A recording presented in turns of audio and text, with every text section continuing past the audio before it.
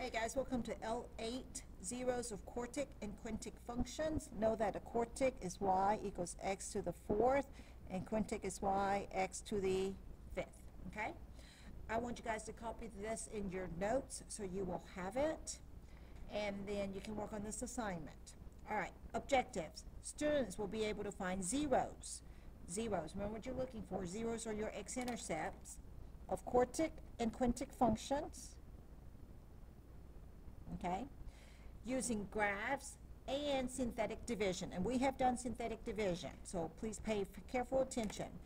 And I know you guys know how to do this and you need to get really good at it, and so you guys got days to practice to get really good at this. Okay, all right, so let's go ahead and start off with the very first one.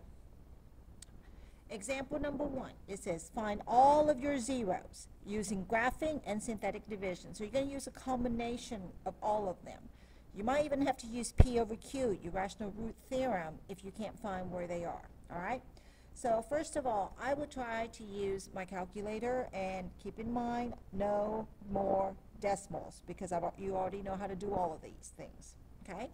So from here, you are not allowed to use decimals to find one of your x-intercepts. All right. So now I'm going to go and do this first.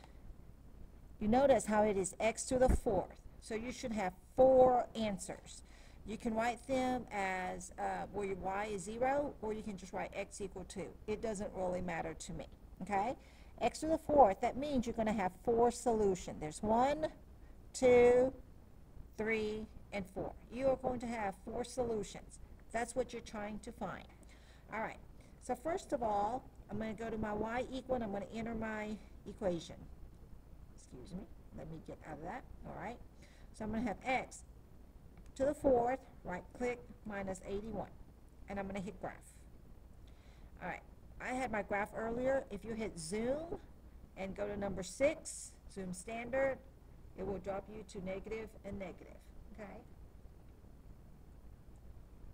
Negative 10, positive 10, negative 10, positive 10. Now notice I can't see down here, but it doesn't really matter because I'm looking for the x-intercept. I'm just seeing where I can cross. I'm going to go to my table so I can find some zeros. Notice one of them is a 3. Okay, let me do that in red. And I want to see if I have another one. This one looks like a negative 3, so I have 2 of my solutions already. I am going to use those to help me find my other 2. All right, so here we go. I'm going to use this one first. So I'm going to write my 3. Notice I am missing a few things here. It's not in correct order. So I have x to the fourth plus 0x to the third plus 0x squared plus 0x minus 81. Okay, and I'm running out of room. My apologies. All right, so I'm going to use synthetic division.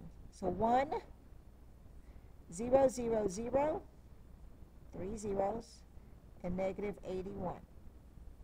When I finish, my remainder should be a 0. So let's go ahead and start. Bring down your 1, synthetic division. 1 times 3 is 3. Add 0 plus 3 is 3. 3 times 3 is 9. Add 0 plus 9 is 9. 9 times 3 is 27. 27 plus 0 is 27. 27 times 3 is 81, and there I have my no remainder. Okay, so there's your zeros. If this one works, that right there. So there's my check. Now, watch what I'm about to do. Next part, I'm going to use this one right here. Okay, negative 3. Notice where I start my negative 3. I'm going to continue with my synthetic division right here. Notice I didn't rewrite it, okay? I also know that I started right here with x to the fourth. And here is x to the third, because you have taken one away every time you're dividing by x. So bring down your 1. 1 times negative 3 is negative 3. 3 times 3 plus negative 3 is 0. 0 times negative 3 is 0. Add. 9 times negative 3 is negative 27. And notice how this is also checked. Okay? So there's my 2 answers. I need to go find 2 more. You have brought it down to a quadratic. You know what to do. You can factor. You can do completing the square, you can do quadratic formula, or you can just take the square root. Depends on what you have, you will determine what you are going to do, okay? Now, remember what I said. You started off with x to the fourth. You took 1 away, so you got x to the third. You took 1 away, so guess what you have right here? X squared plus 0x plus 9. And I'm going to set that equal to 0. Do I really need to have that 0? No. So I'm going to rewrite it as x squared plus 9 equal to 0. Okay? Count your terms. 1, 2. Easiest thing for me to do here is probably take the square root. So I'm going to subtract 9 from both sides. That leaves you x squared equals 0 minus 9 is negative 9. Notice I have a square here, so I'm going to take a square root. So x equals plus or minus every time you take a square root is square root of negative 9. Notice how you have a negative? It comes out as in I. Okay? Plus or minus. What's the square root of 9? Square root of 9 is 3i. So there is your other two solutions. So positive 3i and negative 3i. 1, 2, 3, 4. And that's where this has been now, right here. Okay? And that's how you use to graph all the others and find all your x-intercept. All right, let's go to example 2. All right, find all your zeros as well. Take a look. You got x to the fifth. 1, 2, 3, 4, 5. You should have 5 x-intercept when you get done. Okay, hang on just a moment. Let me fold that over to help me see better. All right, so here we go. Use your calculator. Okay, and go to y equal. Now I'm going to type in x to the fifth because that's your highest degree. So x raised to the 5 minus 4x raised to the 4th minus 2x raised to the 3rd plus 4x squared. Oops, I better fix that. Delete, delete. Okay. Delete. Oops. Delete. Okay. 2x to the 3rd, right click, plus 4x squared plus x. All right. That's not x, that's 4. Okay. Let me double check. X, 4x squared minus 2x squared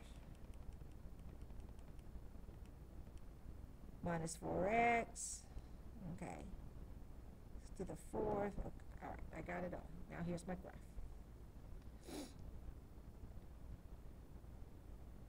Okay. Now my graph doesn't show as well because there's actually a bump there. So I'm going to go to table, see if I can find any zeros. Look at that.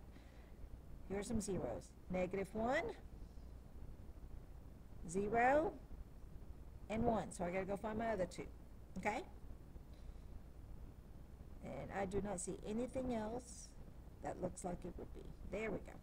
All right, so first of all, don't use the 0, okay?